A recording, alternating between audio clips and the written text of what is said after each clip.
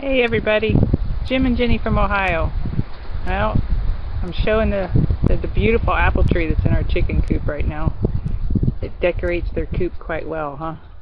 Now it's been a long winter, but now we're into spring and things are blooming and we're happy. So I wanted to share a couple of things with you with our raised bed over here that we've learned in the past couple of years that I think is pretty extraordinary. We plant kale and collards every year. And the last 2 years in this raised bed, I have not pulled my kale or collards up in the fall. And what happens is they come back to life in the spring and they produce seed for me for next year. Now these collards that you're looking at right here, they're 2 years old. See how they're starting to bloom?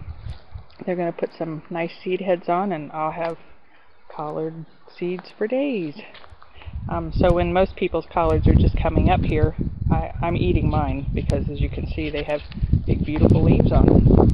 And then down here I have some lettuce coming up and a few other things on the way, my garlic, some leeks. Check out this kale. Kind of reminds me of something out of the Dr. Seuss books. This is 3 years old. 3 years old this stuff is, and it's going to bloom again. So, you know, I've been eating kale for a couple weeks now. So I just wanted to share that with you. You know, we've always pulled our plants up at the end of the season. As my grandma says, we put the garden to bed.